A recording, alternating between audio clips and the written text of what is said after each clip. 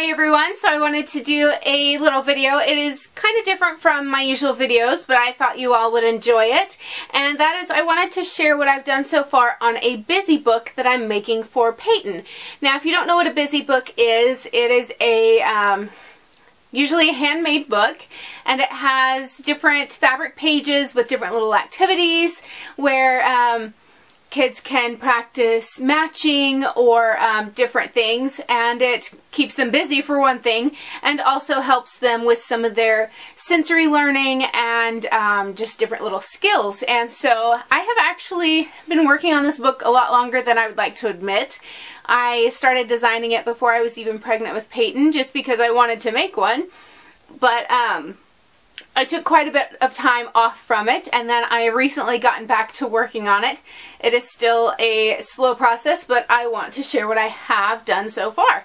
So this is the cover. This is the first thing that I made, and I looked at a lot of busy books online to get ideas. So most of my pages are not original ideas for me, but I am adapting them to fit my style. And because a lot of people use mostly felt on busy books, and to be honest, I don't like felt. So I am taking lots of people's ideas and changing them to fit my busy book. And then a few pages are my original designs. But here is the cover. I really, really love how it turned out. And it's going to have Velcro right here because there will be a strap that comes around and fastens. And this is the first thing I made. I made it a couple of years ago and then pretty much stopped working on the book entirely. But recently I've gone in and made the inside cover. And I made all these little buntings.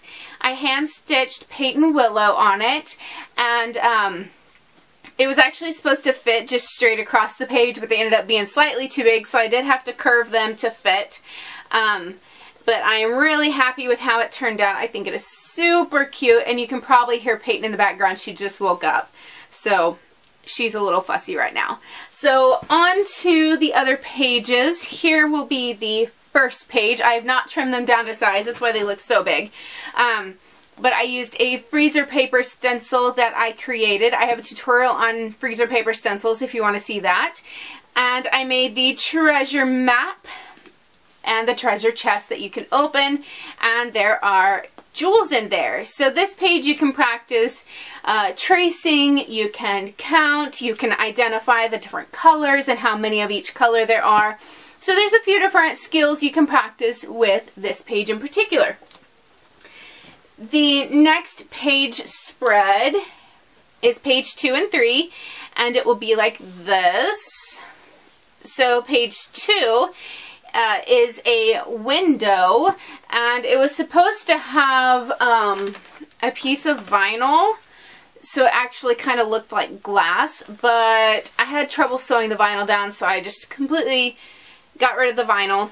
But I have curtains here, and the window panes, and then the Velcro where it'll have interchangeable weather, so you can put the sun or the cloud or whatever, and then the ones you're not using will go in the zipper pocket. Now actually this is my least favorite page that I've made so far. It didn't quite work out exactly like I wanted, and the stitching's a little messy, but I think it still worked out good. And Peyton's favorite color right now is purple, which is why I did purple curtains. Okay, so I had to run and go get Peyton because she was putting up quite a fuss. So this is page 3, and it has a tree, and I hand sewed like wood grain and stuff on the trunk, and it's going to have a little basket here, and then apples. She's waving at the camera. It's going to have apples that are either Velcroed or snapped onto the tree. I haven't decided yet. And then you can take them off and put them in the basket to store. So that is all I've gotten done so far. But you want to be in the camera? Okay. But I will quickly kind of explain a little bit about how I made the pages. For each one, I cut them bigger than they needed to be, and then marked on the back. Hi there.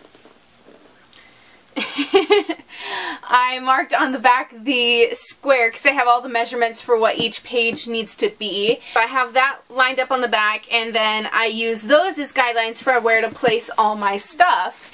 And there is a layer of lightweight fusible interfacing on here to give the fabric some strength so that it doesn't stretch and warp while I'm working with it. And then the same with the pieces that I've sewn on. Like the tree, I put fusible interfacing onto both these pieces before I cut them out so that it will cut down on fraying for one thing, and it will also give it a little extra strength. And then I stitched everything on.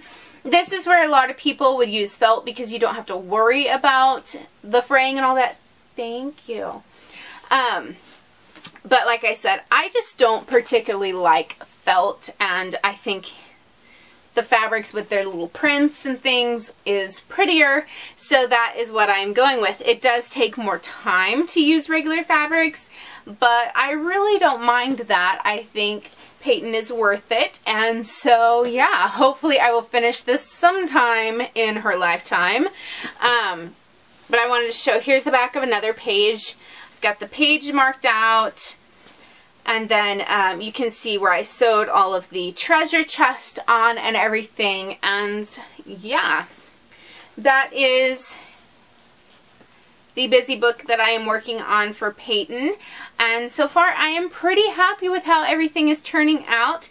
No, I do not have tutorials on this stuff. I'm making it all up as I go, and I originally had wanted to film some and do tutorials, and then I quickly realized that was just going to be entirely too difficult.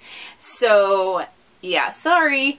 But I will try to do another update after I get some more progress done, and then of course a video or at least pictures on my Facebook page once it is complete. So I hope you enjoyed this video and didn't mind the extra visitor in it. And I will have some more videos up soon. Bye!